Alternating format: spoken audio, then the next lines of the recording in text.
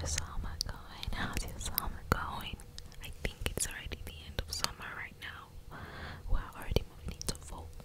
But in my country, we don't have those kind of weathers, okay? So it's quite different.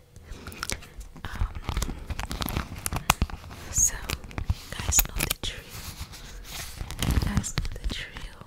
The drill, the drill, the drill, the drill.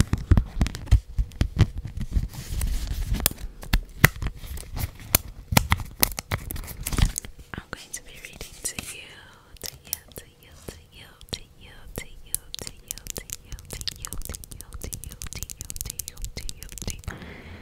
A book that is very, very, very, very, very, very spicy, steamy, smutty, spicy, steamy, smutty. Oh my god. Can you tell what book it is from the back? From the back? Absolutely not.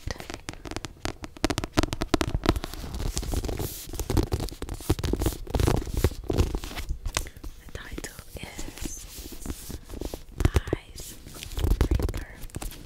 Icebreaker.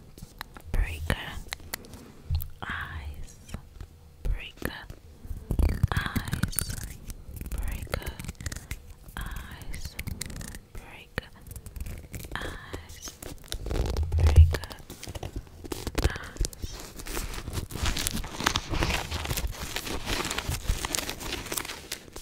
It's by Hannah Grace. Oh, okay.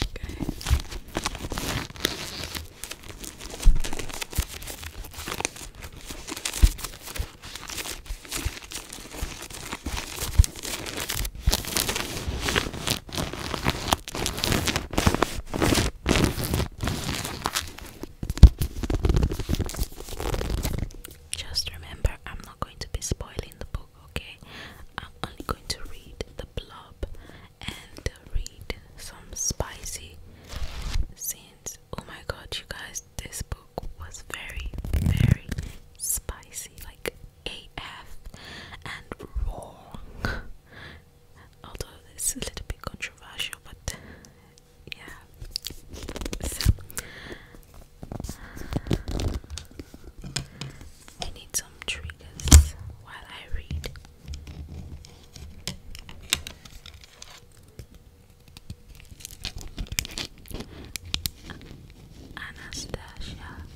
Anastasia Allen has worked her entire life for a shot at Team USA.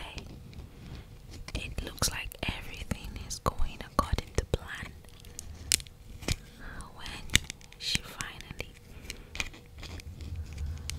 When she gets a full scholarship to the University of California at Maple's Eye Hills and lands a place on their competitive figure skating team, nothing was standing her way.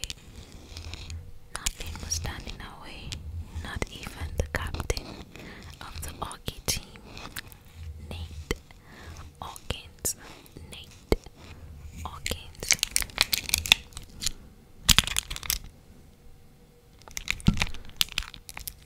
Nate's focus as captain is on keeping his team on the ice, which is tricky when the facility mishap means they are forced to share a rink.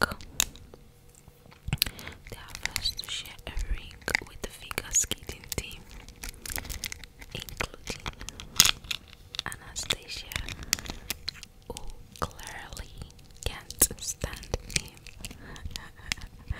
But when Anastasia's skating partner faces an uncertain future, she may have to look to Nate to take a shot. Sparks fly, but Anastasia isn't worried because she could never like a hockey player, right?